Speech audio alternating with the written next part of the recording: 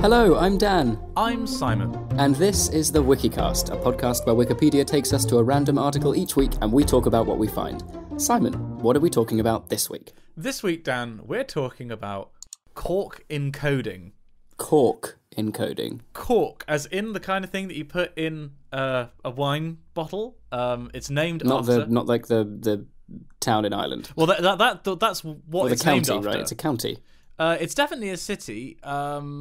I don't think it's a county because they have, isn't it provinces in Ireland? This is where Brian will come over and beat. Got to be different. But I'm pretty sure that Cork is where the name comes from for the thing that you put in, in wine as well, because it's a wood, right? It's a it's a particular kind of wood that was then used for that purpose. So Cork encoding is also from the city, and it relates to LaTeX, which is the language, the computer language that I coded my PhD thesis in. So actually very relevant. The one that I believe I referred to in an older podcast as LaTeX. Is that right? LaTeX or LaTeX. Yes. Yeah. Which, to be fair, it's only used in sort of academia, really. Like, or if you're like a typesetter, not a typesetter, I mean like a publisher. Like if you're actually properly formatting books, it's relatively niche. So I think we can forgive you for that one. But I had to admit, I had not heard of Cork encoding before. So it's character encoding used for encoding glyphs in fonts. So things that aren't... Oh, no, it does include letters. Oh, okay. So it's basically associating a particular feature in a language, like a letter or a punctuation mark, or a punctuation or a letter with an accent or anything like that, with a number. I see.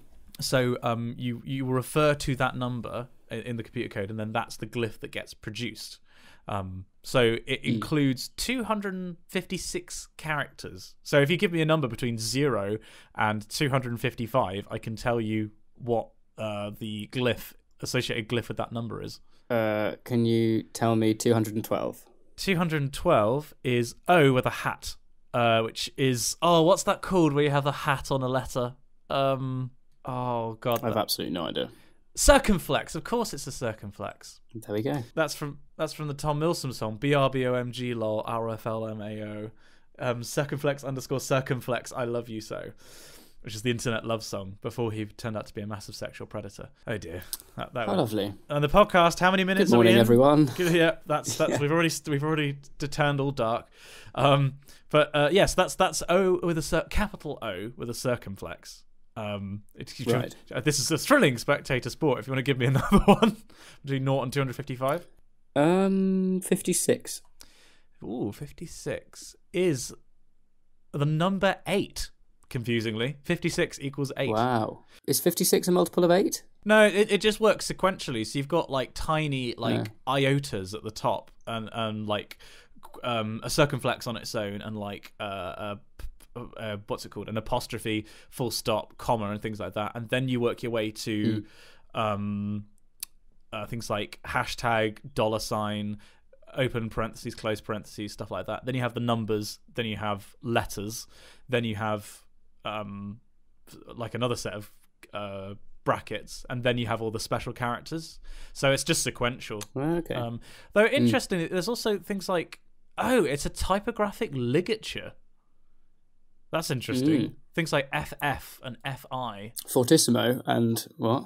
No, it's they're called. I'd not heard of these. They're called typographic ligatures, which is where 2 or more graphemes or letters are joined as a single glyph, or a GIF, if you're actually pronouncing it correctly. Yeah, that's interesting.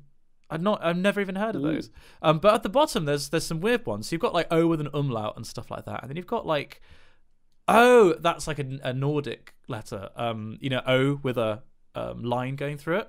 Oh yes, yeah. It doesn't seem to have a name. It's just, as Wikipedia says, isn't it meant to be pronounced as like an sound? Yeah, I think so. I think it's like an OE kind of sound. Because it's like what's that fish? It's like surströmming or something, isn't it? Like that. It's like rotten fish in a tin that's meant to be vile and will make you sick. It's meant to be like the worst smelling thing in the world. Yeah. Yes. Yeah.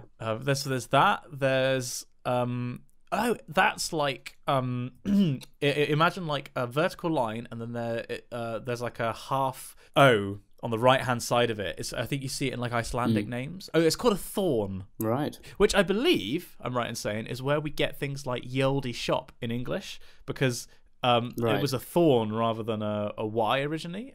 People interpreted it as a Y rather than a TH. I think I'm right in saying that. It's almost like I have Wikipedia in front of me and I could check, but I don't want to.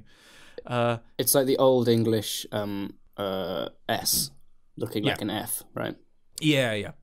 And then lastly, the very last letter is I didn't know that's what it was called. An Esset, which is the double S in German. Like scharfes S is what they also call it. So it looks like a beta kind of thing.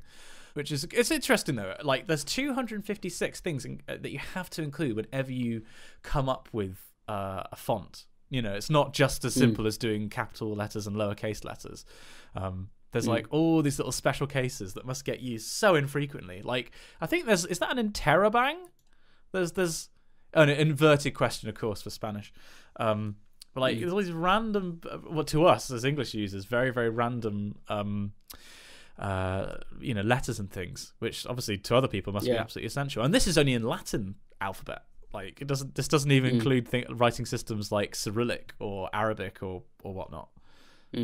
Actually, interestingly, I don't know if you've. I started listening to the highlights of the Today program, so I know that this week Kazakhstan is changing its alphabet. Like the whole country is changing its alphabet from Cyrillic to Latin, which sounds like it's going to be the most confusing thing in the world. Like imagine if you were told tomorrow that now from as Nigel Farage was right and the EDL were right, everything in the UK is now going to be in Arabic. You've got to just learn the Arabic alphabet now. Like, how much chaos would that cause? My goodness. It's like saying in English we're actually going to revert back to hieroglyphics. Well, no, that's what we're doing with emojis, to be fair. Emojis are a form of hieroglyphics. Just a slightly more cringeworthy form. Yeah, to be fair. Do you reckon that's what the ancient Egyptians thought? Because obviously there was like, there were different levels of hieroglyphics. There would be like the everyday vernacular kind of thing, and then there'd be the stuff they've put on the walls. And then do you reckon they looked at that as in like, oh, it's a bit cringe, isn't it? Like, it's just sort of too obvious when you look at it. It's like if we had a temple commissioned today or a mausoleum, and you would describe somebody's life with a sequence of emojis. Like, what would your epitaph read in emojis if you had to like summarize your life into a few emojis? Oh gosh, it would probably be the lady dancing with the red dress. All right, okay.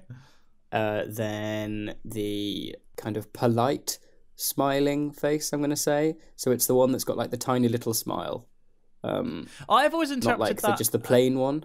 I've always interpreted that as like the nervous smile. It's like I'm not quite sure what to feel, but I'm smiling because I'm English and just like going to hope that everything's all right. Okay. I've always interpreted that one as the really plain looking smile, which I never use because I think it looks ridiculous. The default one when you do a colon and a bracket, the one that comes up after that. Oh, right. I loathe. Oh no, because I use that one a lot. I use that one as like. It just looks so unfeeling, and like this is a normal human response that I should be. Whereas in the other ones, all have an added degree of kind of emotion and look a little bit more genuine, I think. But sometimes it's like I don't want to give off the impression that I'm grinning like a maniac. Like if somebody says something and it's like, then why use an emoji? Well, it's like if it's like a pleasantry, it's like it was nice to meet you. I'm like, oh, it was nice to meet you. And then like colon close parentheses. So it's just like it's nice to meet you, slight smile, rather than like it was nice to meet you, grinning like a fucking loon, or grinning. Well, this is the thing. The grinning, the really massive grinning one, I never use either. There's the one that's got the massive beaming smile, and then there's another one that's it's slightly less than like the default. It's like he's got like a tiny little smile on his face, and his eyebrows are kind of like.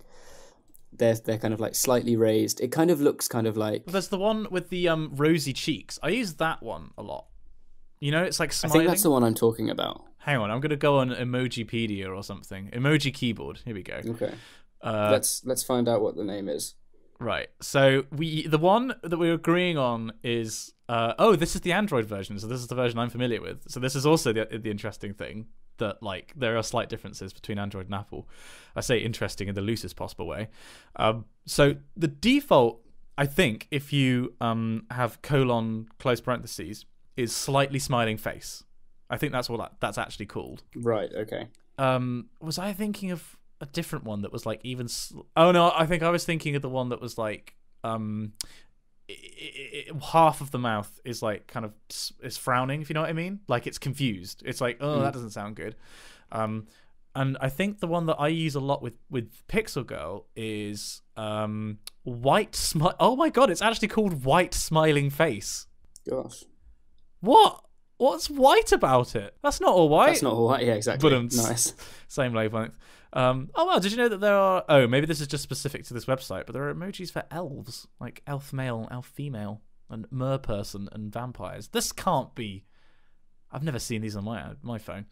But sounds very odd. Why is it called white smiling face? That can't be right. White smiling face emoji. This sounds that's what it's actually called. Why would you not call it blushing smiling face? So is that the one that you is that the one you mean where you use that more often? I can't see it. Type white smiling face emoji into Google. Hang on a second. White smiling face. Yeah, partly to convince myself that I haven't just been pranked by Google. White smiling face emoji. Yes, that is the one I use. That is the only smiling face I ever use. Oh no, that to me is like sometimes there are occasions when like the whole like blushing face like just doesn't seem appropriate to me. Like I wouldn't use that normally if I was talking to a subscriber, for example. I'd use the default slightly smiling face. I feel like that one has like slight connotations of like intimacy. We may. The reason why we might prefer it one over the other is because apparently the Apple version has the eyebrows, whereas the Android version does not. But that's interesting because I'm looking at I'm looking at the Emoji Keyboard Online website, which is emojikeyboard.org, and these look very familiar to me. Hang on, what am I doing? I can get my phone out. Like, because those ones have eyebrows and they look familiar to me, as in like they look like the ones I'd use on WhatsApp. So hang on, this is truly riveting listening for the readers at home. Oh no! Wow, yeah, that one. And there's a few others on my phone don't have eyebrows. But I don't think that makes it creepy. Like how Grima Wormtongue doesn't have eyebrows and he's the only person in Lord of the Rings that doesn't have eyebrows. But I still don't understand. Why is that called white smiling face? I don't know. That's really odd. Apparently it predates emoji and it works in all manner of older browsers and operating systems. But I don't understand. Well, okay. So the Unicode name is white smiling face. It's not white. Why would you call it that? But if it predates emoji, it wouldn't have had color. Yeah, but then surely none of them would. It would have just been a yeah, no, but exactly. But if this is the one that does. So for instance, okay, so I'm on emojipedia.org, right? Right. If you scroll down and you can view what it looks like on other devices. If you look HTC clearly uses the old one, and it's a face with no color. So, okay, then the question becomes, why did that not become the standard smiley face? Like, who knows? Rather than, because that to me, looking at the HTC one, which for readers at home is just a circle with two dots for eyes or two ovals for eyes and a smiley face, that to me looks like the default smile. So why then did it sort of become on, like looking at them all on Google, on Apple, on Facebook, on Twitter, almost all of these have got like a smiley face with rosy cheeks rather than just the default. This is irking me. This is really irking me. It's very odd, isn't it? Wow. So who would have thought that Cork encoding would have led us down such a passionate road? So there isn't very much left in this article, by the way. Like it's basically saying that it's good for Western languages. When was this from? It was from 1990 from a tech users group. So it's as old as I am. Which is cute, and it is ancient, and it is one of several encodings, and it's I could tell you that it's slightly suboptimal for Croatian, Turkish, Romanian, Galician, Portuguese, and Spanish. That's interesting. It's lacking Spanish. Wow. Well, it says it's slightly suboptimal for Spanish because it lacks characters tiny a as like a superscript and tiny o as a superscript. Yeah. Which are not superscript versions of the lowercase ones because they're they're fatter. I don't know. And then apparently it doesn't have any support for Welsh, Latvian, Lithuanian, or Esperanto, which is weird because I thought Esperanto was designed to be like as easy to use as possible. So that seems weird. Actually, I do now finally at least know somebody that knows Esperanto, which is Alex Rapstract, who is a PhD student who lives in Keynsham but does a lot of science communication stuff as well. And he's dead into languages. So we've read his emails out before, Alex Lathbridge. Yes, but because I've always been interested in Esperanto. I've always liked the idea of abstract kind of communication. Much like this podcast. That's like the subtitle of this podcast, the Wikicast, abstract communication. So I have a correction. I have a note here. Hang on, listen to this. Right. I have a little sticky note that I've been keeping on my desk all week with some things that we should talk about because I deliberately went with this article because, you know, there isn't too much to talk about because there are some things that we should talk about. Number one, a correction from 2 weeks ago. Do you remember somebody asked me about Canadian slang? Yes. And I incorrectly said that something was a cheechum skeecher. Rather confidently, because I thought that I'd been taught this in New York. I'd like to apologise, as I did last week, to the nation of Canada, because it turns out I have reconvened with my Canadian friends on WhatsApp, and they have confirmed to me that the correct phrase is not cheechum skeecher, but skookum choocher. Well, of course. Which sounds just as, you know, sensible. And I believe that means something that is very good at going fast. Like, I think if it's something is a choocher, if it like goes, which I presume comes from like choo-choo train or something like that. And something is skookum if it's like that's really well made, that's really good. Like, oh, that's really skookum set of shoes you got there. Hey. It's like something out of Roald Dahl. I like it. I got to say, skookum choocher. It's like the Canadian version of Gert Lush. Yeah. So that is my correction. And then a tragedy occurred this week, which is of unprecedented proportions, frankly, in the history of humankind, which is, were you aware of J.K. Rowling's announcement on Twitter? Oh, yes. Yes. Yeah. Do you want to describe to the readers what this was? Well, there's a pub in Exeter that Simon and I used to frequent semi-regularly. It's superb. We've mentioned it in the we've referred to it in the podcast before. It's called the Old Firehouse. And it was rumoured, and it's the kind of the story that is told to all kind of freshers coming into the uni or anyone who goes to Exeter University or Exeter in general, that it was the inspiration for the Leaky Cauldron, which I never believed. I've never believed that it was the Leaky Cauldron. No, it was clearly the Three Broomsticks. Like the Leaky Cauldron was meant to be dark and dank, and the Three Broomsticks is everything that's nice and warm in the world, and that is Firehouse. Yeah.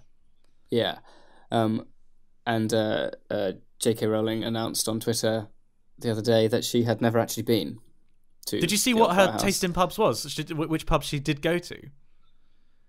No, I didn't. It wasn't King Billy, was it? It wasn't King Billy. It was nearly as bad. There were two which don't exist anymore, and then the other one which does exist. Oh, actually, Mill on the X. Black Horse? Mill on the X was one. Oh, Mill on the X. Mill on the X is lovely. And yet, the Black Horse.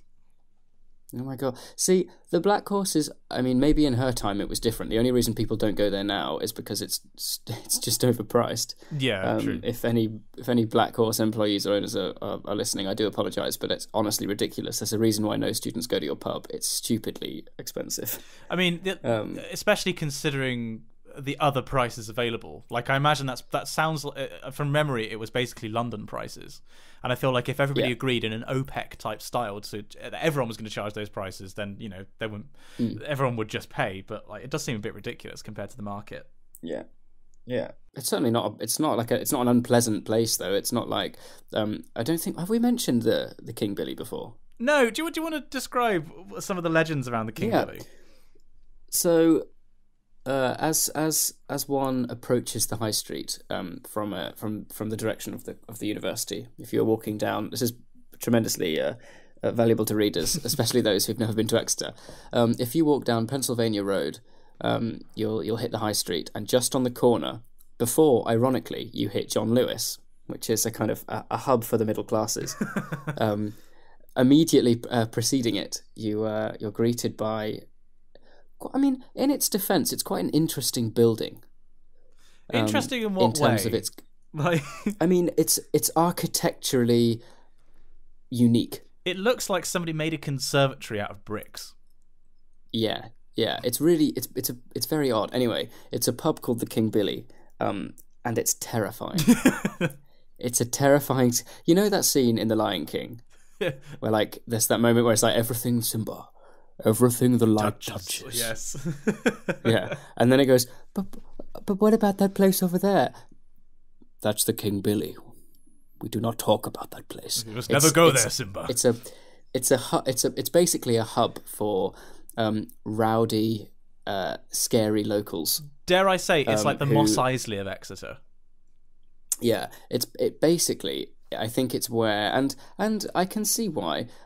If there is any kind of animosity to be felt between locals and students of Exeter University or Exeter College, then that seems to be the hub for those kind of people. It's also probably the people who, voted Conservative because they don't follow politics and voted Leave in Brexit because they're idiots. I mean, to be fair, it's also like, I think that the local people in Exeter probably view it as something of a safe haven from students, because like in the same way that we have student pubs where if we don't want to like mingle with people local to Exeter, like for example in Spoons, we have the campus bar, whereas I think maybe for the town people the King Billy is like their safe place. It's just always you'll be walking past on an evening, and let's say that we've been singing something in the cathedral. We leave. We might have had a quick pint in the George's Meeting House, which is a Wetherspoons just behind the cathedral.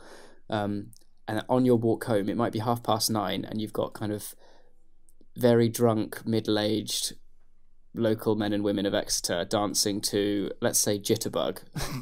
And it's a bizarre place. It's this melting pot of really, culturally, I'm sure it's quite a fascinating place to kind of observe. The only problem is you can't observe it for very long, because as soon as you pause for more than 3 seconds outside, a local will probably come up and abuse you. Well, that's the thing. Like, you do see fights break out relatively frequently outside. Oh, yeah. And the other thing is, the legend, which I've been told, and I have for some reason never deigned to test, is that if you go in and order a pint of milk, you'll get beaten up.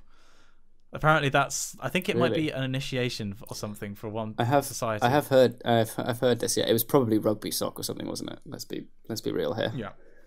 But that's one of the that's the dark place in Exeter. It's the elephant's graveyard of the city. Yes. But I mean, thank God that JK didn't say she went there. Like, like Will on the X, I've never actually been to. I've heard it's nice, and I used to go there quite regularly in the summer. It's really lovely. It sits right next to the river. Its car park floods pretty badly when it floods. It's really stunning though. I think it's actually owned by the same company that owns On the Waterfront and another pub on Gandy Street. I could believe it's that. It's a trio of... Yeah, I think it was mentioned as one of the places when I used to... Before I had my current job, when I was a waiter delivering pizzas and assorted munchable goodies. You said that with such disdain. A waiter delivering pizza. Like, this is so beneath me. I mean, I say it with disdain because it was quite possibly the worst job I've ever had. And I've worked in hospitality before. Mate, your time as a pleasure boy does not count as hospitality. I've worked as a kind of like a waiter and barista before. And to be fair, I think the whole kind of hospitality kind of industry is just not for me. I really, really didn't enjoy it. I'm sure there are pleasant workplaces, and also I think it would be much nicer to work in kind of like a small, like if you've got like a little cafe in a town or like a seasidey town and it's got a little thing and you do your little coffees and you do some sandwiches and stuff, that'd be quite pleasant. But as soon as it kind of upscales to something slightly larger, it is just hell on earth. So you like the idea of the country file version of farming, where it's all genteel and artisan and like not at all like reality, Whereas the reality of farming, which is like the reality of serving, is just not for you. Like, yeah. Well, yeah. Well, I know. I mean, I'm not sure whether like the reality, because the reality of farming is like battery farming, isn't it? I think you can make it whatever you like, especially artisanal stuff. In the 21st century, 2018, if you're going to do anything artisanal, you're going to be fine, because people will pay extortionate amounts of money for, these chickens. They have an entire coop per chicken. They get Saturday mornings off, and they get a massage every Sunday. You could put that on a label, and people would be like, "Oh yeah, that sounds really nice." That Waitrose will snap that up. I actually rewatched. What's it called? Cowspiracy recently. Not heard of it. What's it about? You'd love it. It's really good. No, sorry. Oh no, hang on. You cut out. All I heard then was I just watched Recently. And I was like, I'd never heard of a film called Recently, but what did you actually say? Cowspiracy. No, I have heard of it, but I have not watched it. It's very good. I would put it up there with Blackfish as good documentary watches on Netflix. Was this Ellen's recommendation by any chance? No, this was something I watched in my first year at uni, and gave me cause to kind of go. I didn't go full vegetarian, but I only ate one, like, cow, slightly meaty meal a day. So, like, for instance, I'd have like some, I don't know, like a sausage and some bacon for breakfast, but then every other meal of the day I would make sure that it was vegetarian, or in some cases vegan, depending on, because I was in catered accommodation in my first year. The options as far as kind of dietary requirements were concerned was really, really good. They actually did a superb job. But yeah, it's a powerful piece of film, produced by Leonardo DiCaprio. Would you believe? Well, he's big into his activism, isn't he? I know he's mostly into it's global warming in particular that's his fight. But yeah, hence his interest in this film, because they say there's some incredible statistic where basically if you combine the emissions of the transport industry, so cars, motorbikes, buses, planes, trains, boats, the emissions of the energy sector,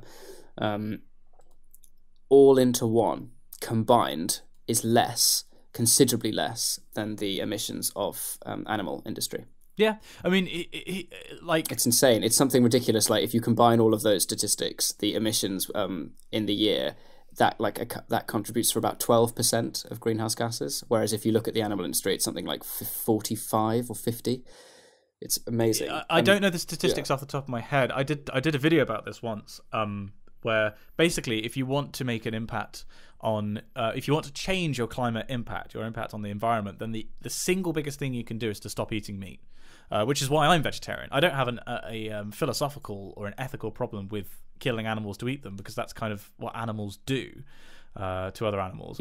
I do it because it slashes your carbon impact. I think if you eat a lot of meat, by which I mean, like 2 or 3 times a day, I'm pretty sure it's more than halving your carbon footprint by not eating meat. And yes, I know there are arguments against it, and that a lot of people say stupid things like, if you got rid of all meat farming, then all these people would be out of a job and like the world economy would collapse. It's like, yeah, if you did it overnight, it would. Like, it's in the same way that the economy of the USA, like whaling was the 5th biggest industry in America in the late stages of the 19th century, like when Moby Dick was written. But when the whaling industry stopped, the USA didn't collapse. Like, I know that those two industries aren't exactly equivalent, but people have stupid arguments when it comes to arguing against this. And honestly, at some point, you have to just sort of slap people and say, "What do you want? Do you want to argue about the minutiae and the tiny little details, or do you want to actually do something to save the planet and save all the species going extinct every day?" I've found some of the statistics on the Cowspiracy website. Oh, okay. One of which. Livestock and their byproducts account for at least 32 million tons of carbon dioxide, CO2, per year, or 51% of all worldwide greenhouse gas emissions. 51%? Now that methane is what, that statistic doesn't make sense. I was about to say, because these are from Cowspiracy, I would take these with a pinch of salt. Oh no. I'm reading a different statistic. They're all you can read all the studies underneath. It's just the way that they've formatted another statistic, and the way that they formatted means the question doesn't read as a question. Ah, I see. So it should be methane is 25 to 100 times more destructive than CO2 on a 20-year time frame. Yeah, this is when you start getting into the sort of nitty-gritty of of forcing the climate, because yes, methane is a much more powerful greenhouse gas, in the same way that water is a much more powerful greenhouse gas than CO2. So yeah, there will be some metric, and I can't remember the name of it off the top of my head, that will combine sort of it will weight. Say if CO2 is 1 forcing unit, then methane will be 5 forcing units. So if you emit 5 times as much carbon dioxide as methane, they're going to have the same impact. Sorry, I don't know the name of that off the top of my head. So yeah, if you account for how destructive methane is, then sorry, not destructive, how much radiative forcing methane has on the climate system, then yeah, I could believe that it's closer to half. But yeah, this is we've gone all cheery again, Dan. We've really gone all cheery. Yeah. It is worth watching though, I think, like to kind of to move on swiftly. It is worth watching purely from it's thought provoking, but it's also quite a well made documentary. It's been like it's actually had some kind of creative thought put into the kind of cinematography process, which is always a good thing. Well, speaking of sort of being critical about these things, should we take a hop, skip, and a jump over into Critics Corner so we can talk about this and a few other big things that have happened this week a bit more fully? Sure. So the big thing, obviously, that happened this week in terms of criticism... Oh, wait, can we... Hang on. Can we start the section again? I just really need to blow my nose and I want to have a moment where it's not going to be on the audio. Yeah, sure. Ugh.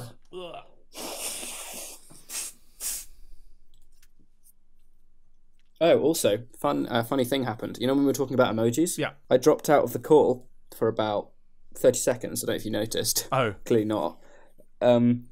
It's fine. You can't tell in the audio, but my mum called. My mum called my phone. It cut you off the call.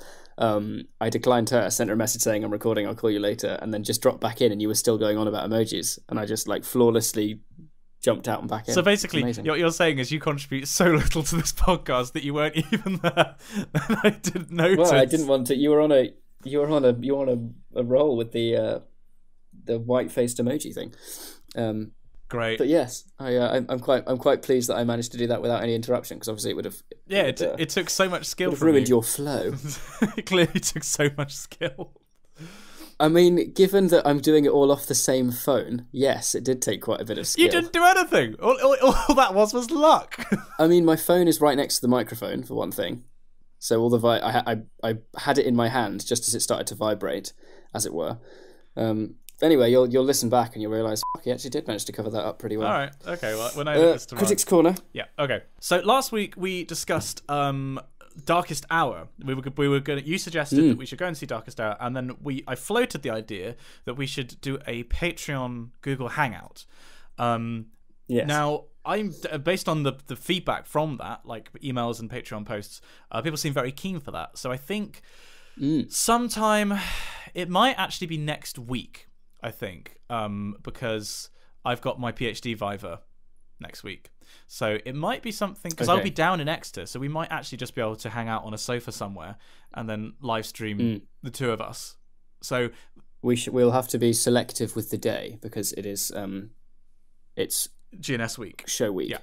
So yes. we will pick our time. And if it doesn't happen next week, we will do something the following week. We'll make it happen, basically. Yeah. Partly because Dan hasn't seen the film yet. But he has been busy. I mean, you keep labouring this point. Not on the podcast, I haven't. Not yet.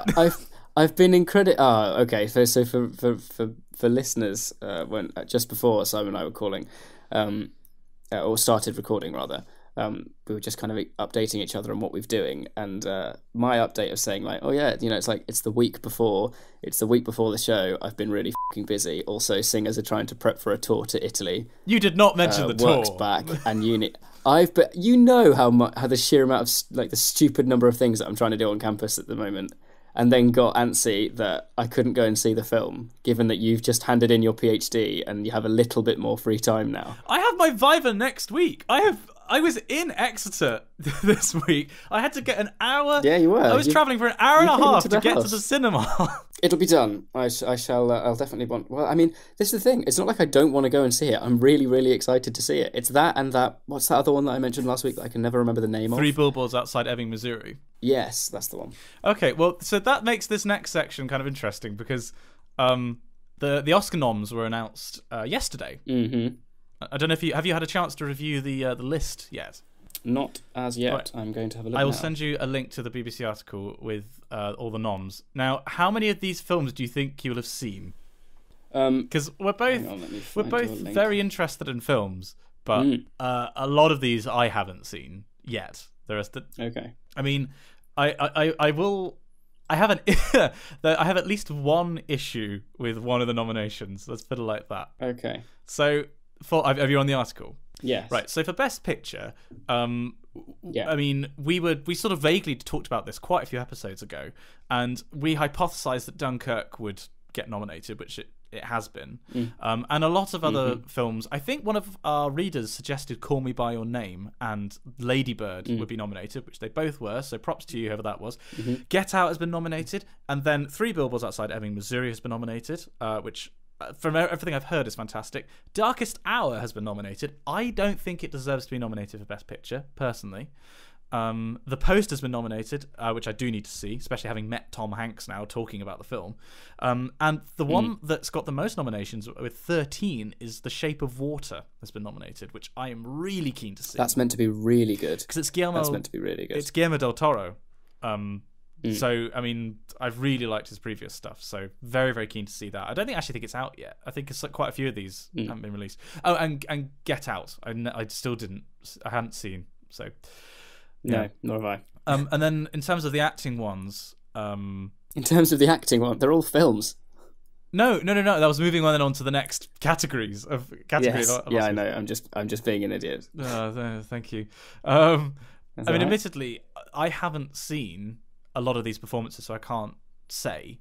I do think that based on Darkest Hour, Gary Oldman is in with a very strong shout of getting the Best Actor Oscar, having not seen any of the other films that he's being compared to. But and then we've got like other the supporting actors and stuff.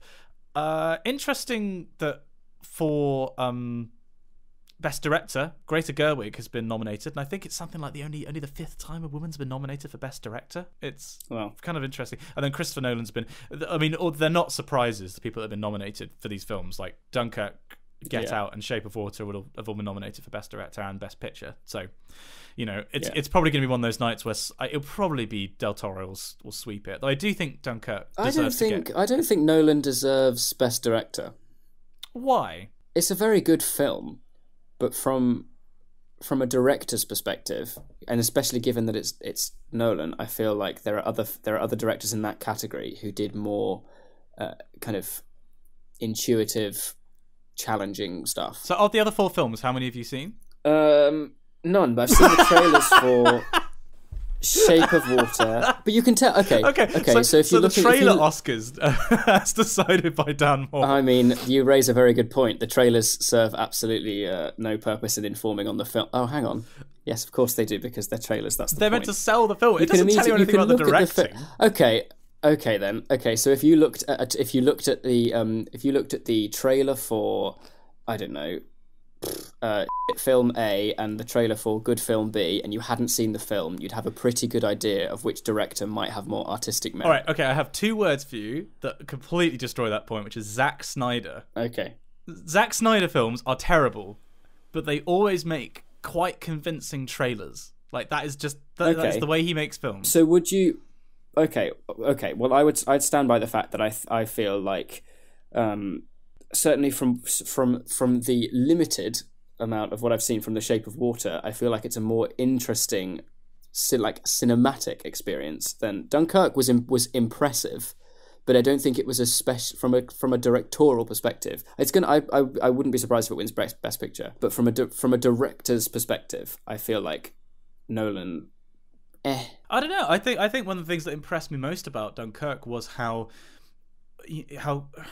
consistent isn't the word, but how as a unit, as a whole experience, it was so coherent and together, and it clearly had somebody who was a master of their craft, connecting all the dots, bringing all the production together and making it feel like a continuous whole. That is the role of a director. Like that is what a director does. They direct the action in front of and behind the camera. So I don't know, like, to me, I think that's completely deserved that he gets nominated. I wouldn't be surprised if he gets the win. I don't know if he's won. Yeah, I mean, I think it also. I think something has to be said for like arguably one of the biggest parts of what a director does is just the kind of the overall vision of the film, which you get an idea of within the first 5 minutes of watching something on screen. You settle into how everything is being presented to you. I take your point. But I still feel that I've just been looking through his Wikipedia page. This is the first time he's actually been nominated for Best Director, which I didn't realise. Yeah, there you go. He has received 8 noms before, including Best Picture and for Screenplay, and his films have got a total of 34 nominations and 7 wins. So he's got 4, but I didn't realise he'd never been nominated before. That's kind of interesting. I think this is the first year of nominations where I haven't seen really anything that's being nominated. I mean, in our defense, a lot of them haven't come out yet. Like The Shape of Water isn't available yet. I don't think Phantom Thread is. I don't think The Post is out here yet. Like a lot of these, Through Billboards is, I think, but yeah, a lot of them just haven't come out yet here. Yeah. So I don't think it's. I mean, like the Oscars are the Oscars, aren't they? Like this is something that I know that Mark Kermode never puts a great deal of stock into nominations and wins at the Oscars.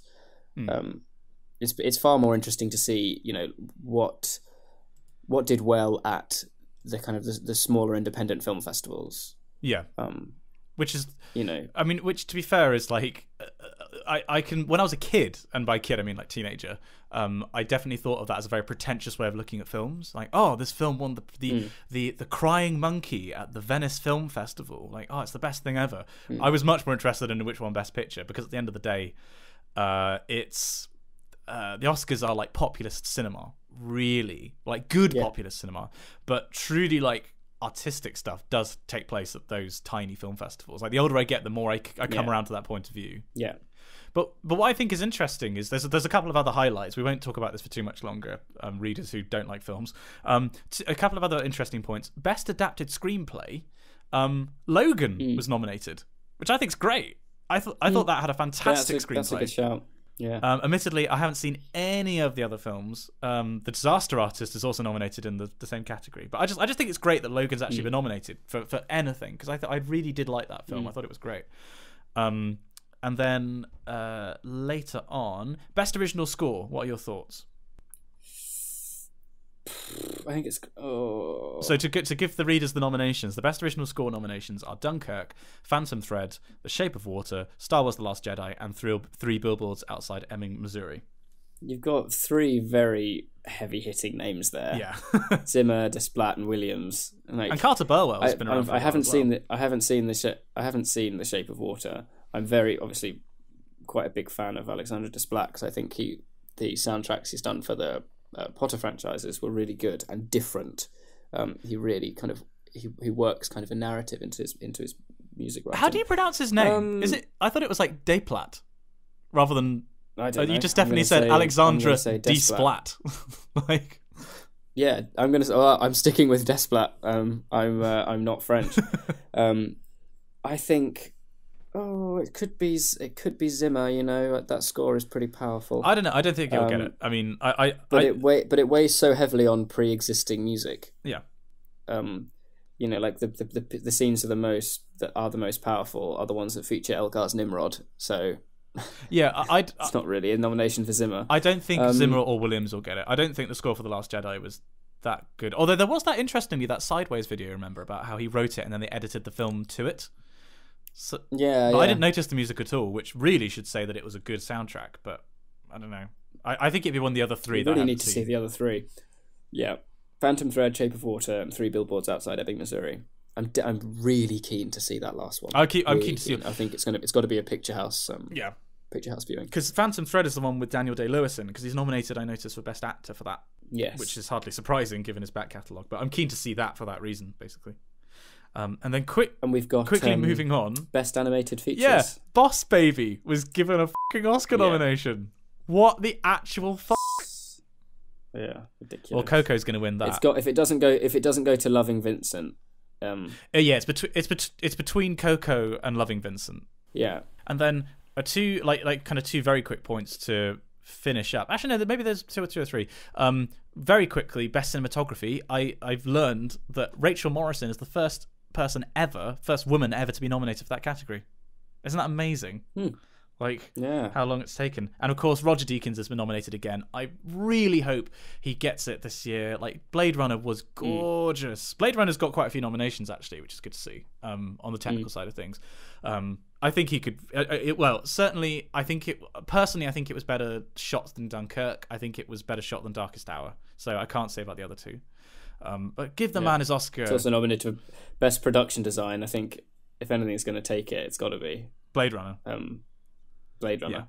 Yeah. It was just just purely in an exercise of world building. Yeah, can't not win. Yeah, I'd be really quite surprised if it doesn't win that. And then another. Oh my god, Kong Skull Island has been nominated for best visuals. I mean, I haven't. Did you see it? Yeah. Oh, what did you think of the special effects? Just nothing particularly noteworthy at all. Oh, okay. In that it all just kind of looks like it looks passable. Your suspension of disbelief is never broken, but it's got to do a fair bit more than that. Guardians of the Galaxy Volume 2 has been nominated. That was pretty good looking. I would be surprised if Blade Runner wins that one for the threesome with the hologram. That's such a weird sentence. I still haven't seen 2049. Yeah, I don't know. Difficult category to call that. No, I wouldn't be surprised if Planet of the Apes takes it, because admittedly, I'm going to say something which I just lambasted you for, based on the visuals in the trailer.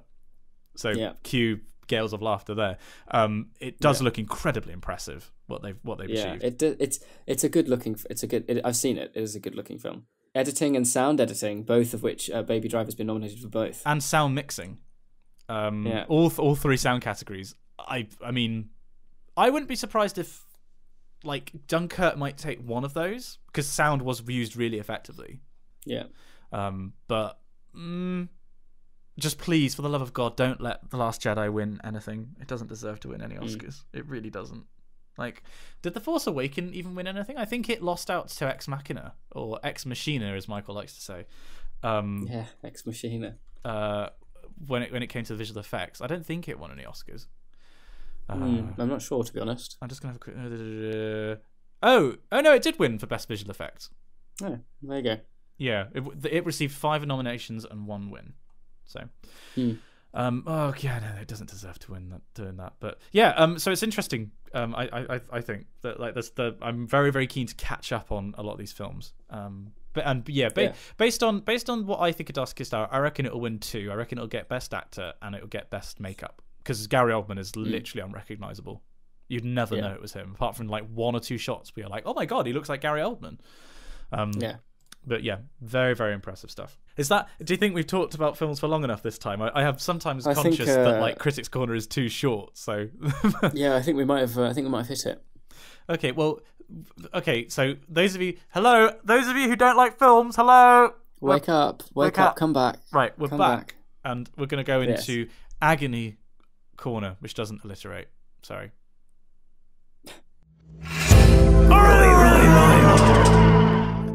Somebody did email about that. They suggested that we could call it Crisis Corner. That's not bad. Which we might actually have to take them up on.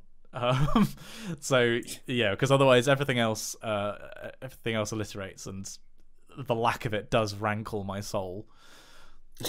But we do have a submission. You read out the submission last time, didn't you?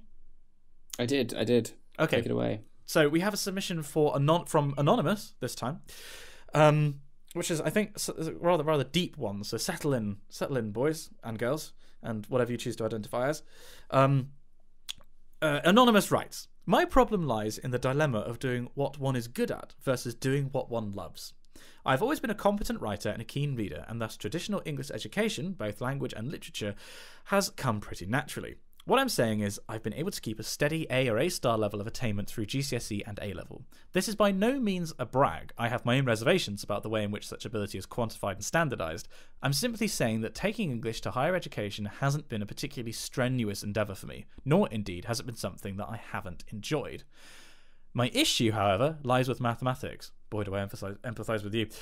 I barely scraped an A at GCSE and then a B at A level, and both were with maximum effort. Ordinarily, one may excuse a discrepancy in one's mathematical and literary performance due to the subjects requiring different types of minds. This is a point I hear endlessly. You're either one or the other. But I must insist that I truly love maths. Ever since I was young, the rush of solving a problem has been something unparalleled by any other subject, and I have adored devouring question after question, becoming faster and more agile in adapting and applying laws and rules to particular cases. Specifically at A level, differentiation, integration, logarithms, exponentials, and binomial expansions were my drug. And the best part is, I know I barely scratched the surface. I was never formally taught about complex or imaginary numbers, Euler's theorem, or any of the they cover in further maths. There's still a whole world out there left to explore.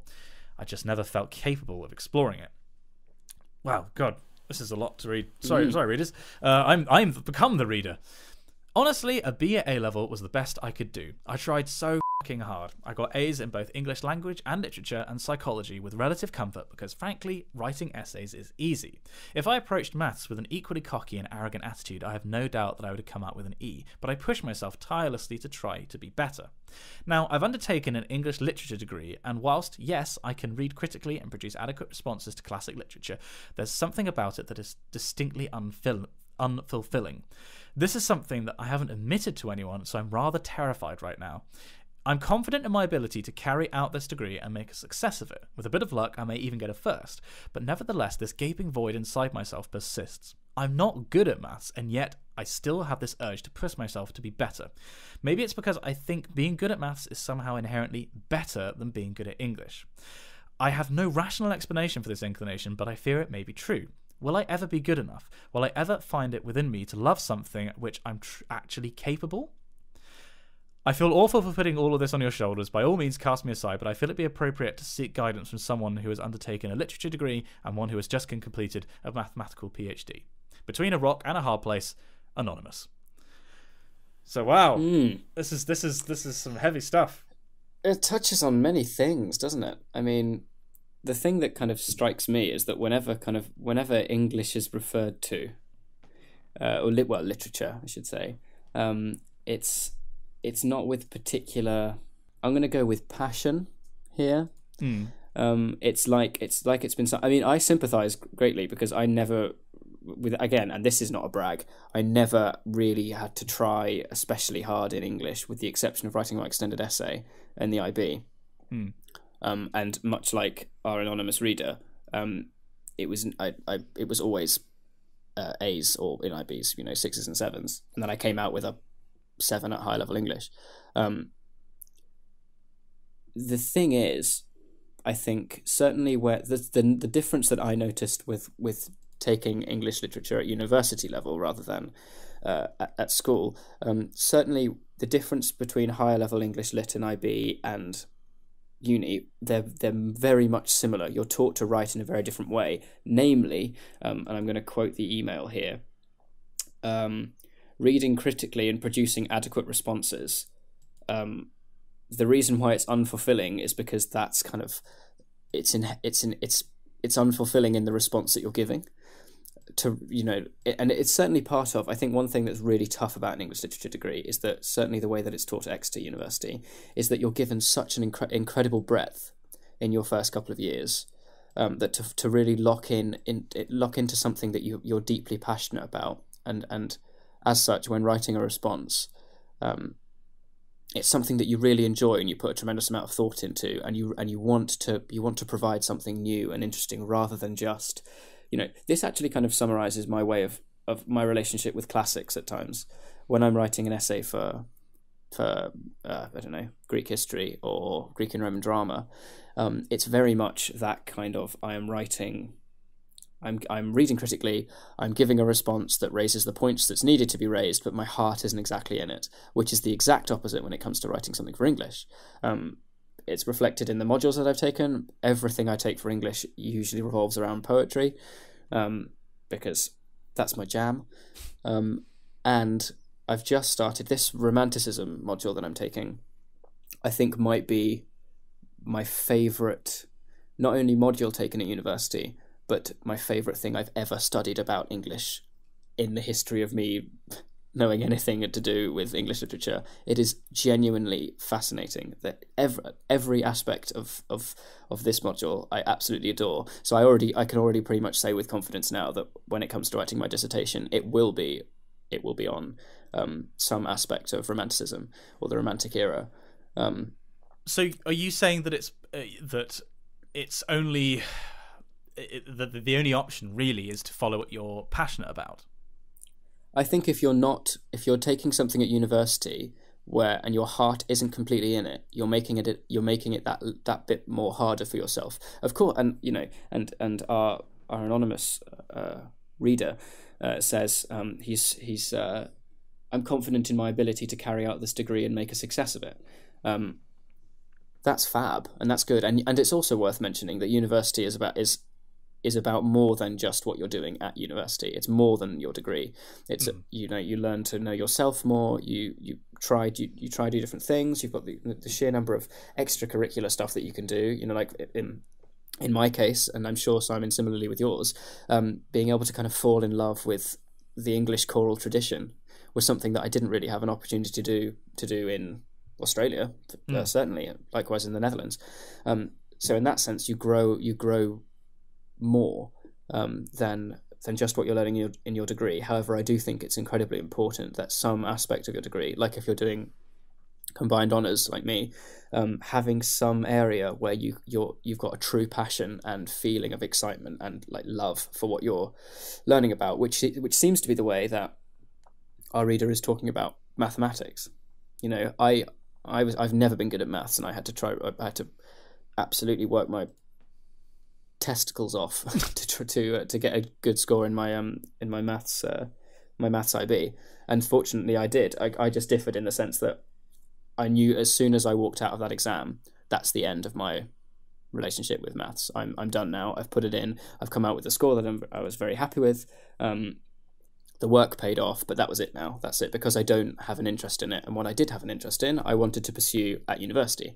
It might be worth considering whether at Exeter, if you take not even necessarily a flexible combined honours degree, but you can do a cross college module.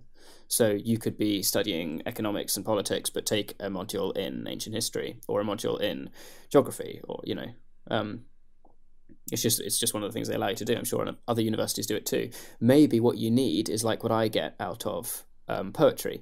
There's some aspects of classics, like the Greek history module I'm doing at the moment, where it gets really heavy. And if it weren't for moments of kind of light relief with areas of English that I find super interesting, then I probably wouldn't be having as fun a time, or it would be considerably more grating. So maybe that's something to consider. See if you can take a module in maths. They should count it as a credit. That's what university is about, right? So your advice is to continue with the English that our reader is doing and as a degree, but see if maths can be incorporated in that in some way. I mean, I give that advice because to completely change the degree, while that, I mean, it's a very big thing to do, Of course. It's a kind of big. Also, you may reach a point where you can't actually do that, and you would have to start your course again. Like for instance, in my second year, when I wanted to do less language from my classics side, I thought about seeing whether I could just transfer just to pure English, and I could do that. But if I wanted to do that, I'd have to go back into my first year, because I missed out on the critical theory modules that I would have needed for resuming in second year. So I don't know, it's really tough, I think, and it can feel incredibly daunting if you feel like, oh, maybe I've made the wrong decision here. I think your answer lies in, there's so much more to an English literature degree than you think. There's so much, and you just need to pick modules that on the surface may look like completely the wrong ones to take. The only reason I took this Romanticism module was because there's poets of the time that I quite like, but most importantly, the module convener is my favourite lecturer at university. I think she's unbelievable, and the university is lucky to have her. That's why I took it, and it just so happened that while enjoying her lectures, the information being presented is ludicrously exciting. It's just like literally every aspect, not just the literature, but like the history of the time, the science and politics going on at the time, the philosophy at the time, like every lens that you could possibly look at this period of English, I am fascinated by. You need to find that kind of area for either in your English, or keep playing it safe with the modules you're taking and make a success of it. And in the meantime, as your light relief and something that you can do to provide some more interest or more passion, try and take a module that's different. Try and see if you can go and study under another college, take another module. The university, certainly at Exeter, you can do that. It's just a case of timetabling. I mean, that would be my advice. That's a very long-winded advice. I'm sorry, I kind of went on a rant there. But I mean, to briefly add my 2 cents to that, the advice I always give to everybody when it comes to a conflict of interest like this is that life is much too short to do anything other than what you are passionate about. However, as Dan says, so much of university is about much more than the subject you're taking. It's about all the other stuff that you get along with it. And so in that sense, yes. I can't remember if our reader has said at what level. I think, are they in their first year or second year? I'm not sure. To be fair, if you're in the degree, I think my advice would be to stick it out. If possible, as Dan says, incorporate some maths in that. If you can do flexible combined honours, fantastic. Or if not, there'll be a maths society on campus. You know, you can do the stuff in your own time to keep up with, you know, research interests and things like that. You can go to public lectures. I mean, I believe I'm right in saying that anyone can go to any set of lectures, right, at university. Yeah. So if you're enrolled at the university, you can go into anything. Yeah. So you could just sit at the back of lectures if you wanted to, and then based on that, maybe that would be enough to, you know, decide whether or not it's something you want to pursue. It might be that you're like, actually, you know, at this level, it's not for me. If, however, it is for you, I'd like I say, stick it out, because if you are confident that you can do this degree to the best of your abilities and come up with a good grade, 2-1 or a first, then I'd take that. And then after university, I would look into something like the Open University or some kind of adult education course, because something that I've learned from a lot of subscribers messaging me is that it's never too late to learn. So many people are asking me about mature courses, and those are just the people who want to do it formally at university, like at a campus university. So it might well be that it's possible for you to do your English degree, come out, and then you obviously have the associated effects of that. You're more employable. You have something that demonstrates, you know, your abilities in these in the skills that are required to do an English degree. And so, you know, you have that. It's not exactly a safety net, but you have that as your ammunition. And then on top of that, you can go and study what you're passionate about in the evenings, in your spare time, or if you wanted to do, you know, like the Open University, for example, in a slightly more formal way. But I think the important thing is to not let go of what you're passionate about. The practicality of the situation is, I think that you should be sticking out at university at the moment, but as much as is possible, indulging your love for maths, and then afterwards look into options to do it formally. So both relatively long-winded answers from the two of us. I think it's also important to say, like, it's meant, you say, I feel awful for putting this on your shoulders. Don't, for one. And also the person mentions that this is something that they haven't spoken about before. 2 points. That's exactly what this kind of agony uncle part is for. We can't guarantee, you know, like, it's only our opinions and advice we're giving. It's not kind of instructions on what you should do. Yeah. But if there's anything where you know, like, you want to talk about it to someone, but you want to kind of still have a degree of anonymity, then this is perfect. But don't let it stress you out. Really, it's really good that you can have this conversation and you've got these thoughts going through, because it ultimately means that you care tremendously about what you're doing at university. You know, you're not being complacent. Yeah, see what you can do. See, kind of give what Simon said and what I've said a think, and maybe it help. Maybe, you know, maybe you're coming to the end of your first year, and you want to just change course. And you might be able to do that. You might be able to pick up straight into a second year without having the basics. If you know, you never know. But I certainly think that, you know, flexible combined honours route, it's there for a reason. And it sounds like exactly the kind of reason you're describing. So, and I completely sympathise with you. You're describing very much what I went through, and it worked for me. So if you are very lucky, you might end up like Dan. Yeah, either that or just join a choir, mate. That's the answer. Just let music take over your life. That's what I've done. And join a choir to impress a girl. I'm barely holding it together. It always works out well.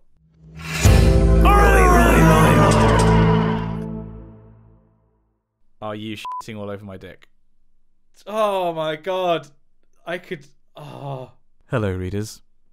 You join us at an unfortunate juncture in the history of the Wikicast, where we have just gone through we've been talking for about 20 minutes. Oh, I don't think it was 20 minutes. Dan had gone for a pee. Don't try and diminish this. I will. I know. Young boy. I'm not diminishing. I fucked up. It wasn't 20 minutes. We were just talking for at least 20 minutes. Okay. And Dan was not recording. Yeah. Which is ironic, because we just noticed this in a question about how we record the podcast. Yeah, hooray. So guess what? We're going to go through the next couple of emails with the utmost enthusiasm. Yeah, that's a thing. Thank you, mate. Yeah, that's all right. Not like we both got things to do.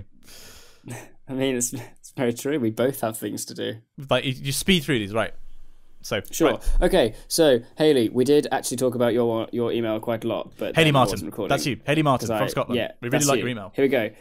Yeah, it was really, really great. You congratulated Simon on your thesis and doing his Viva. You're doing a first year engineering in physics. You nice. must be like 2 years at college, and it didn't go great in the first year, but then absolutely smashed it in the second year. And now you're back at uni, and you're a little bit older, but that's okay, because that's all right. Being older is fine, as Simon will attest. You spoke about the amazing Scottish road gritters and how they all have names.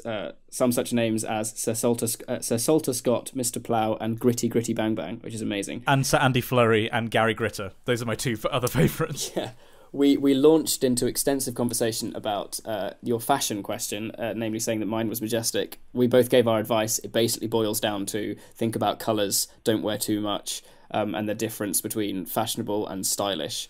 There's a YouTube channel called Real Men, Real Style. I know that you're probably not a gentleman based on your name, but like that was where I got my point about the difference between fashion and style from. So that might be worth a look. Yeah.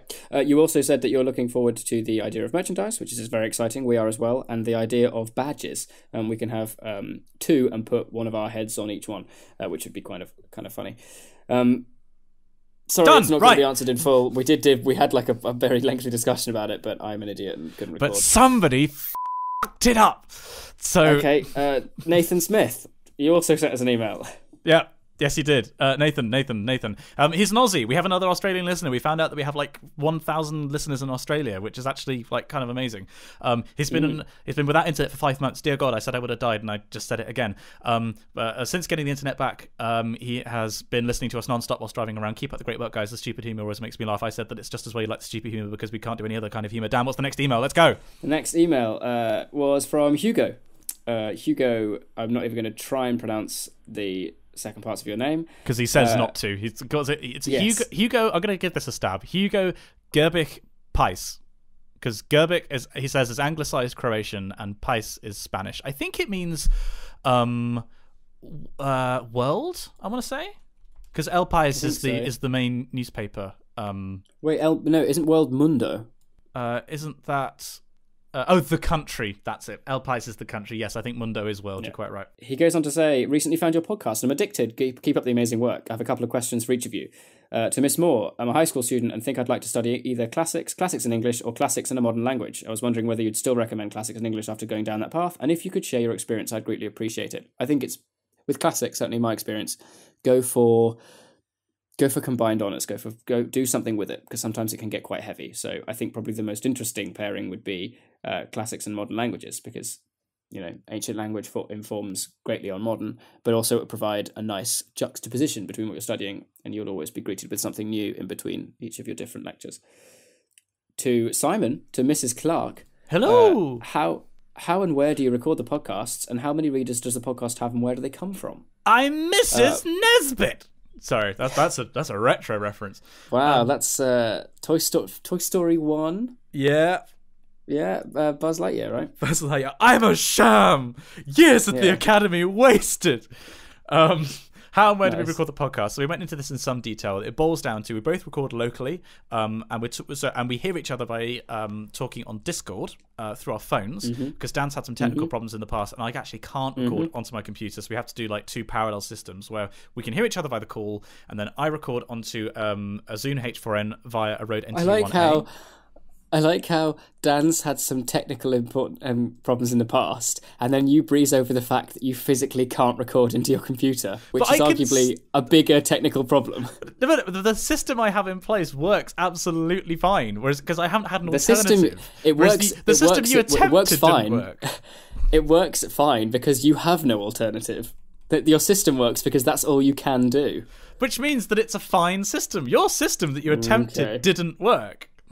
We're going to be bitching at each other for the rest of this podcast. I can just tell. I think we are. There's a great deal of tension on the call, ladies and gentlemen. I record in the front room under the stairs. Simon records in the granny annex. Yes, I record in the granny annex onto H4n. He records onto his laptop. He transfers me the footage, and then I edit it together in Premiere. And yes, I know, Alex, if you're listening, some people think that I should be doing this in Audition, not Premiere. I am way faster in Premiere because I live my life in Adobe Premiere, and I can edit very quickly. That's why I do it that way. And then in terms of how many readers we have, we get it's between 1,500 and 2,000 downloads per episode within a couple of weeks. And that actually, the last one got 2,000 within its first week.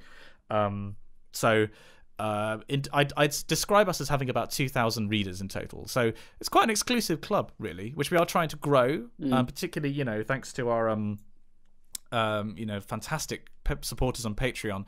We're going to hopefully be able to get people in to sort of spread the good word, the Wikicast, and maybe catch up with people like Hello Internet, because that's the other thing is, like, I know my only reference point is that Hello Internet gets somewhere in the region of 1 million downloads per episode, and that's a figure I was told once without any kind of anything backing that up, so I don't know if that's actually correct, but that's my only reference point, is one of the very biggest podcasts in the world. So I have no idea whether we're doing okay or whether we're still a minnow. So 2,000 per episode, I think it's pretty good. If I was to have a YouTube channel where I uploaded every week and I got 2,000 views per week, I would be pretty pleased with that.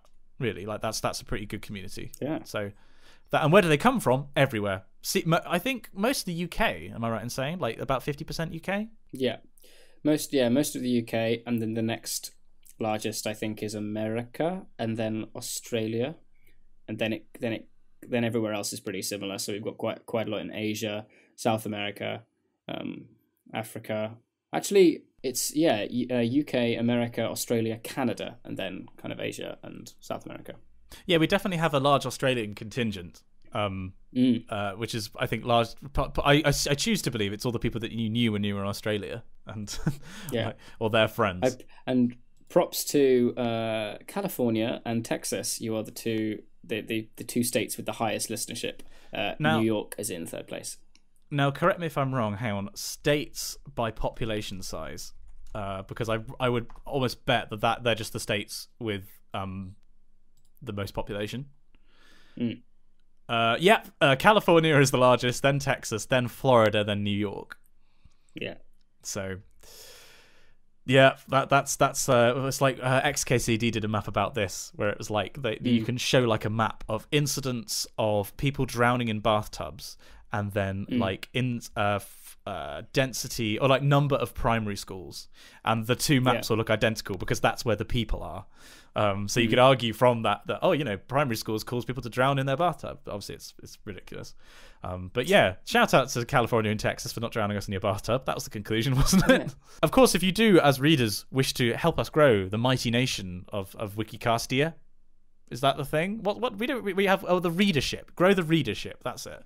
And of course, tell your friends about us, and maybe recommend a particular episode. What episode do you reckon's one of our best? We did one the other day that was like really good, I thought. Yeah, that was Tunnels of Gibraltar. I think it might have been the one before that. I'm thinking of. I think it might have been the Super Bowl. I think was a particularly good one. Oh yeah, maybe. But yeah, I mean, maybe you can recommend us to a friend. We should have some kind of referral scheme. Yeah. But only if you want to. I mean, to be honest, if you recommend it to somebody and they like it, jobs are good and like you've won. Whereas if you recommend it to someone and they don't like it and they stop being friends with you because of your terrible recommendation, they were a terrible friend in the first place. Who had terrible taste. Yeah. So you're. So what we're saying is it's a win-win to talk about the podcast to everyone you know. Exactly. Oh, and then lastly on that email, Hugo, you ramble for a bit about Darkest Hour, but as we said earlier, we're going to do a live stream talking about that. But I do want to focus on your point about Lily James, who's like kind of our window into the world, who is excellent, really great understated performance. It helps that she's insanely pretty and like it hurts to look at her, much like Pixel Girl, I hasten to add. When she's not pixelated, like when she is pixelated, she looks like a bunch of squares. But when she's not pixelated, she looks much like Lily James. So just to highlight that point at this stage, very good point, Hugo. I've just seen your tweet, you little bitch.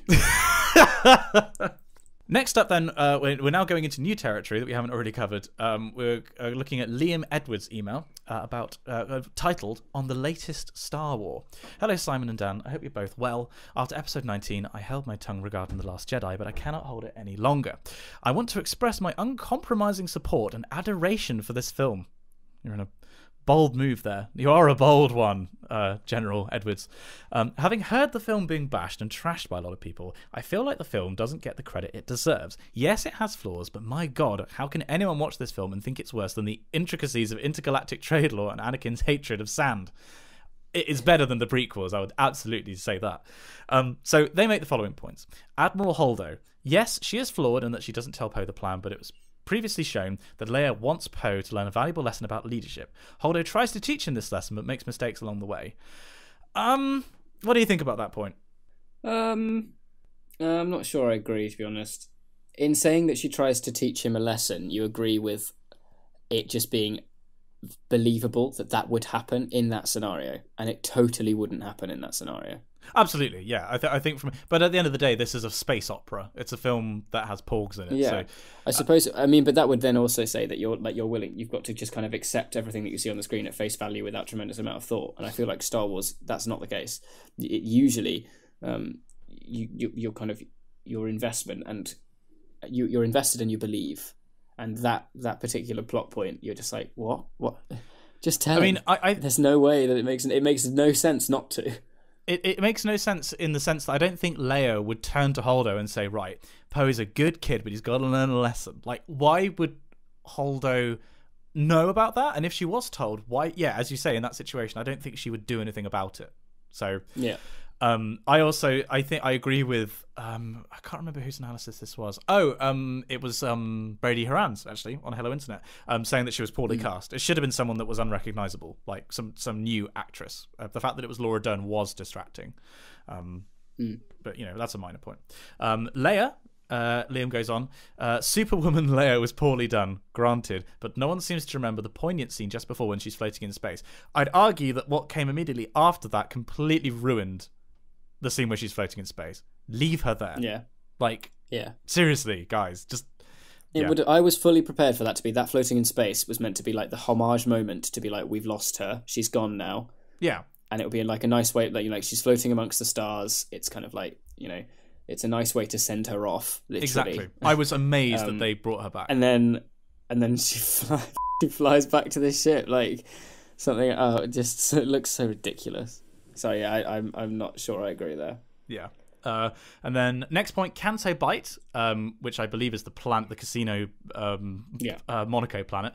I disagree that it had no impact on the plot, because in hindsight, yes, it doesn't have an impact. But as an example, Indiana Jones had no impact on the plot of the Raiders of the Lost Ark, and yet it's considered a massive hit. I take your point that Indiana Jones had no impact on the plot of Raiders, but. Sorry, I'll finish this point. The plot teaches one of the most valuable lessons that I don't think has been taught properly previously regarding the fact that both sides of the Force, light and dark, impact negatively on the people of the galaxy. It also helps in the character bonding of Finn and Rose. I disagree that it helps in the bonding of Finn and Rose. I don't think there's any connection there whatsoever. If I'm being brutally honest, felt laboured.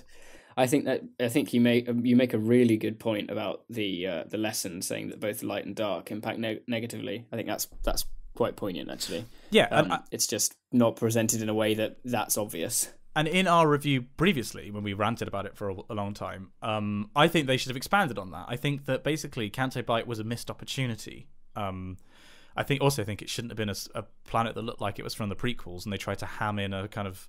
Also, yeah, there is the slight contradiction in the film of, like, animal rights stuff. Like, you know, all these creatures deserve to be free and not be mistreated. But then you also, in the same film, have Chewbacca literally catching, feathering, and cooking and eating porgs. Like... It just seemed a little bit contradictory in that sense, that we can like laugh at this family of birds or whatever they are, like seeing one of their friends eaten, and then in the same film have the importance of letting go the sci-fi racehorses, who were definitely jumping deliberately car to car to try and cause damage, rather than acting like an actual animal would. I take part of that point, but I disagree with it. Snoke, he goes on to say, all caps, it's the second film in the trilogy, which means there's going to be one more film. There was a forced connection at the end between Rey and Kylo after Snoke's death. Let's wait and see if JJ revisits Snoke before jumping to conclusions that he's truly dead. Now, I can't think of a character, and I'm going to caveat this, I can't think of a character that suffered as grievous a wound in the Star Wars universe as Snoke and survived. Yeah. I think there's a reason why they focus so much on his death. It's the classic film rule of, if they were going to allude that he wasn't dead, they wouldn't have shown such an injury on screen. Right? Well, also, don't you see a close up of like his eyes, like his lifeless eyes looking forwards? I think you do. Yeah. Yeah. I mean, there's nothing. I mean, Force Ghost or or kind of like a voice from beyond the grave, then potentially. But I don't. He's certainly not coming back, is he? I don't think so. I mean, so to return to the caveat before, I realised that Darth Maul technically survives in the extended universe. Like in the Clone Wars, he comes back and fights Obi-Wan with like a set of robot legs. But the extended universe is it's like the Outer Rim. It's a dangerous place. It's like Camelot. So Let's not go to the Star Wars extended universe. It is a silly place. So I disagree with that. I think that Snoke was completely mishandled. I mean, I respect your opinion. Yes, there is another film. Maybe something will happen, but I really don't think it will. Let's see, as you say. And then lastly, Captain Phasma, poorly handled. I'll give you that one. I don't think there's any defense of how Captain Phasma fit into this film. The only cool thing was the fact that her armor was shown to deflect blaster bolts. That's literally it. So basically he concludes that he loved the Last Jedi. It doesn't get enough praise, and it's different from other Star Wars films, and he thinks that's what makes it great. I agree in that sense that it's different, and that's really good, and it's a step in the right direction. I just think it's not been done right. Yeah, I completely agree. We've got an email here from Lucas Kopp, titled "Maple Syrup and Adolescent Drinking: The Nation of Canada." Oh, Canada! To say, thank you very much for mentioning my email in the last episode. I hope you found it helpful. I don't blame for not reading it. It was very extensive, but realised something from the whole response business. I know a lot about the country I live in. Now, this shouldn't be a surprise. I bet you know a lot about your country, but unfortunately nobody knows anything about Canada. In short, there comes a time when every podcast graduates from a child to an adult, and the graduation is sometimes hallmarked by Canada.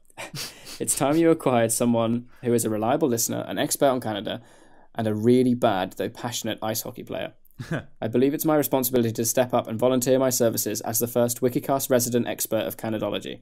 Feel free to consult me on any matters that pertain to Canada and any surrounding culture. Keep in mind, I do not claim to be the ultimate Canadian trivia lord. In fact, I don't really know much about Canadian history, but I'm a big fan of beer and Ryan Gosling. We can discuss my paycheck later, but for now, you have yourselves a good day. Sincerely, Lucas, clearly from Canada.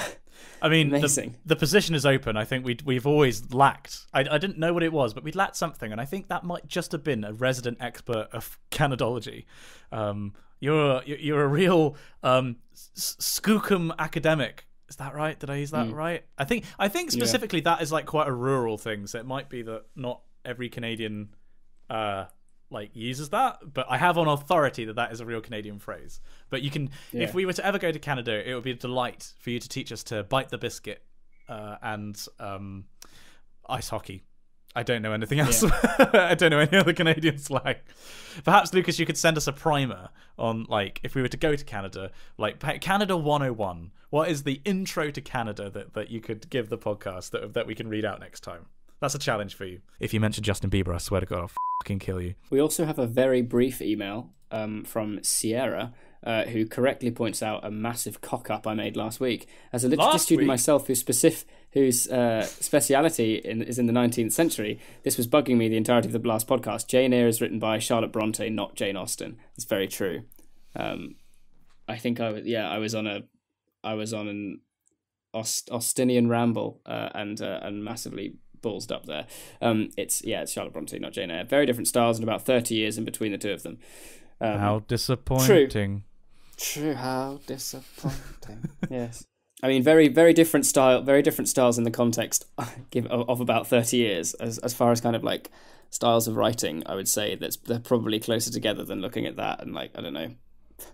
We mentioned Byron. I mean, yeah. But yes, very excellent points here. I apologise for that slip of the tongue there. Next up, we have an email from Adam Wrigley titled Hymnus Amoris. Apparently, one of our episodes has been taken off the podcast feed. I will have a look into that. But what is most interesting, Adam, is your postscript, which we get a clue from by your sign-off saying, keep up the good work and tinkety-tonk and down with the Nazis has actually become more relevant in recent times.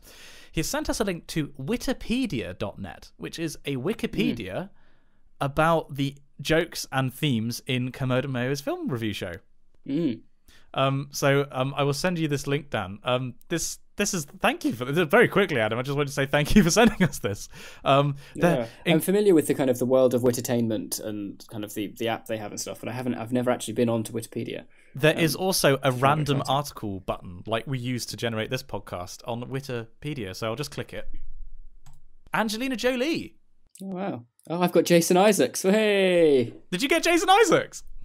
Yeah, I did. Oh, amazing. Amazing. Hello to Jason Isaacs. All right, Jason. Thank you, Adam, for this. This is amazing.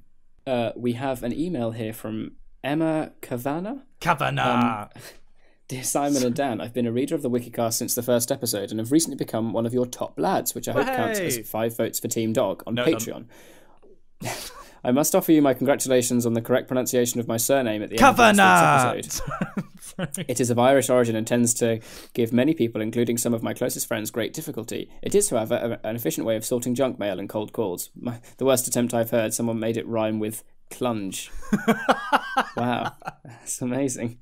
I have been learning Italian as part of my first semester at the University of Nottingham, studying from an MA in musicology. Very cool. And I've suddenly realised that the language section of the podcast has been dormant for some time. I therefore have compiled a list of some of my favourite Italian words and some that we use in English but are commonly mispronounced for your amusement. Okay, here we go. Simon, you can kick off. Okay, we'll have to put some appropriate music underneath this. So how are we going to do this? Am I going to say the Italian? Are we going to we'll both have a go at the Italian. I'll say it first, you say it second, and then I'll do the translation. How about that? Okay. Ghiaccio. That's meant to be ice. I feel like we're not going to do very well at this. Apart from this next one, bolognese. I think, I could be wrong, but I think it's bolognese. Oh, really? Okay, well, I mean... Yeah, I think it is actually pronounced like you have like ase at the end. I'm probably completely wrong, but I think that's right. All right, well, that's the bowl part of spag bowl. And then... Oh, God. Ciogliere? Yeah, I think I'm going the same with you.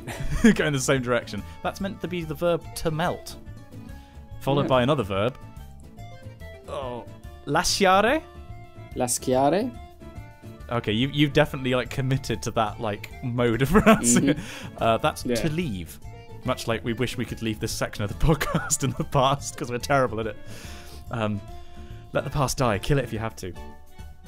Segno. Segno. That's meant to be sign. Aiuto. Gosh, that's really difficult. Oh, I don't know. Aiuto. Yeah, I'm going to say the same as you. Aiuto. That's meant to be help with an exclamation mark. So I think it's meant to be more like Aiuto. It sounds more Japanese, but there you go. Oh, that's a point. To quickly interrupt this segment, cut the music. I finally got to see the trailer for the Isle of Dogs, the new Wes Anderson film, yesterday when I went to see Darkest Hour.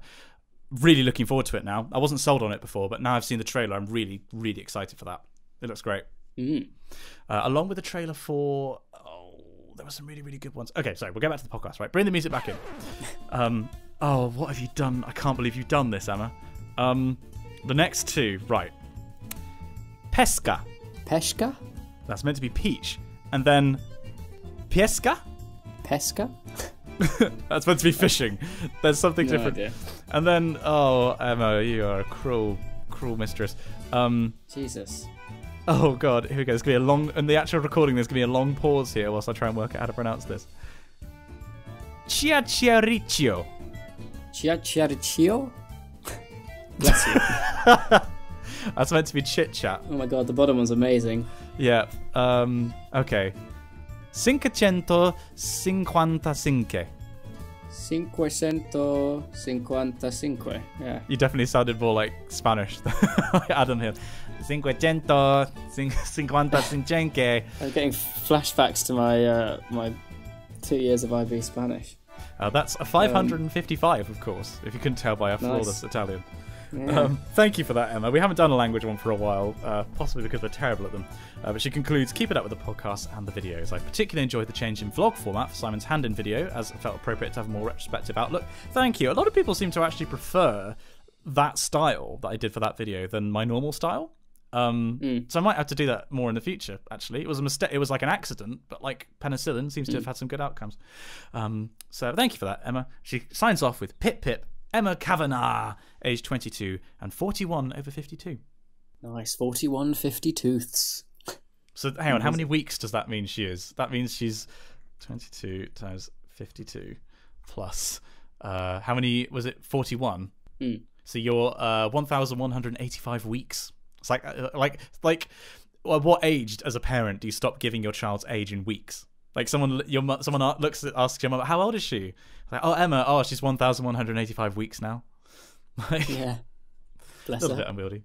It's reached that time to say a special thank you to our top lad patrons for today's podcast. Thank you so much, guys. Actually, before we do, we have an update on cats versus dogs. Because at the moment, Team Dog is coming in with 12 patrons, but Team Cat are sneaking ahead with 18 patrons. I mean, okay, so we've actually come ahead because we were exactly half. Like it was 7 and 14 last time. I mean, looking through the donations, I have noticed that one person is Eric Bolliger has sneakily donated $5 whilst being on Team Dog to try and I have to work out. It's not easy to work out from Patreon what the total is per tier. I'll have to add that up next time, but definitely it's because Team Dog people are just very giving. Well, I mean, Team Cat people, true to form for cats, just don't give a shit. Yeah. No, of course they give a shit because they're being wonderful and donating to us on Patreon. That's patreon.com/the Wikicast. But if you'd like to see the ruling superiority of cats cast down, I mean, why would you? But if you'd like to see that happen, then of course you should be donating even just $1 a month to Team Dog to help us grow the podcast. And of course, if you'd like to guarantee that cats are going to be ascendant in the future, then make sure you put your $1 in for Team Cat instead. And without further ado, let's say a special thank you to our top lads who've have helped us produce this episode of the Wikicast. And we're going to kick off with Lachlan Woods. He's a lad. John Mannion. He's a lad. Nicholas. He's also a lad. Luke Thatcher. Also lad. Simon Torseth. Let me think about that. Wait. Oh, wait, he's a lad. He's a lad. Alex Greer. Lad. Geordie Eschendahl. Oh, I thought you said Eschenvaltz for a second then, and I leapt. Got really excited. He is, however, still a massive lad. Jono. Lad. Miles Cornfield. Lad. Matt Maguire. Lad. Look who it is. It's Emma Kavanagh. Lad. Jay Wright. No, I'm not gonna. I'm actually just gonna leave that as it is. Lad. Just leave Angela. that hanging. Angelo, absolute lad. Kieran Kelly. Lad. Wonderful Stephen. Shock lad. Ooh ha ha. Tapio Kirkinen. Tapio, massive lad. Davy Schramm Vonterbell. Excellent pronunciation. Massive lad. Simon Vase. Excellent name. Massive lad. Oh gosh. I'm gonna try my best here. Ashagu Nakapan Nagasaravanan. Questionable pronunciation, but massive lad. And the one, the only, Dan Hanvey. Do we even need to say it? Of course he's a massive lad. Yeah. Dan, lad. I hope you're getting better. Thank you very much to everyone who supports us on Patreon. Particular thank you to our top lad supporters, but thank you very much to every single person that donates to the podcast and helps us put money towards Wikicast merch, which should be happening sometime soon. So, Simon, what have we learnt today? Well, Dan, we actually learned, if you've cast your mind back, about Cork encoding, which is a character encoding used for encoding glyphs into fonts in LaTeX. So relevant to my thesis, this is what I did, and we picked out a few characters. And then from then, gosh, well, how did we move on from here? We went to emojis. Yes, we went to emojis, and if anyone could explain to me why it's called white smiling face, I'd appreciate it, because, I don't know, that seems weird to me. I think it's I'm going to go with it's pre-color. Yeah. It was the standard white smiley, but if I'm incorrect, let me know. But then after that, we moved on to some errata with my Skookum Chucher. We talked about J.K. Rowling. We talked then in Critics Corner about Darkest Hour briefly and the Oscar nominations for way too long, probably. Very true. And then we had a very deep discussion in Agony Corner, or Crisis Corner, possibly, if you wanted it to be alliterative, about sort of passion versus what you're good at. And then I think a pretty solid Correspondence Corner. Apologies to everyone who didn't get their email read out. We just had so many this week, and we had to push things along after our unfortunate accident, a Goldschmilting accident involving a microphone earlier. I'm very sorry, everyone. My cocked up. My bad. But we returned to them, granted in haste. Yes. But we got there in the end. Make haste. Gondor calls for spades. Wait. Gondor calls for spades. They've got a lovely beach down at Dol Amroth. Gondor calls for buckets and spades. And that's all for this week's episode. Don't forget to subscribe to us on your podcasting service of choice. You can like us on Facebook, and if you'd like to see our faces, check out our YouTube channel, Spongy and Electric. Reminders for Dan to keep his microphone turned on, Canadian facts, and other thoughts on the show can be sent to us at spongyelectric@gmail.com. We'd love to hear from you. Join us again for another tumble down the wiki rabbit hole, and we'll see you next time. And that's all for this week's episode. Don't forget to subscribe to... Oh, that sounded really forced and really fast. That's all for this week's episode. It was the fact that there's a comma after episode, but I read it as, that's all for this week's episode. Don't forget to subscribe to us on your podcasting service of choice. You can like us on Facebook, and if you'd like to see our faces, check out our YouTube channel. I am C-3PO, human cyborg relations. I look like David Cameron if he was made of gold rather than ham. That's all for this week's episode, Master Luke.